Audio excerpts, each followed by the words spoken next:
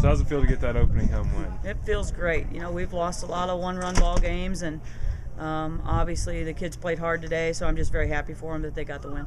And what about that triple from Amy Hunt after seeing her in a little bit of a Well, slump? you know, she's been struggling a little bit, but we've you know, tweaked her stance a little bit, and you know, she's a competitor, so I was happy to see her get that hit for us. And can you also talk a little bit about Cozy All's performance in that last? Yeah, she did a great job. You know, we were you know, not hesitant to put her in, but I wanted to wait till they got to the top of the lineup and get her in the game. And you know, she came in with a lot of confidence, a lot of poise, and you know, threw, I think, I don't know how many first pitch strikes, but that's huge. You know, coming in the game like that. And then of course that walk-off play there. Yeah, Heron's going to be a good one. You know, she is confident. You know, and she had just missed a couple earlier in the game. And I thought she was going to get that one out, but the red fence cap didn't help her out there.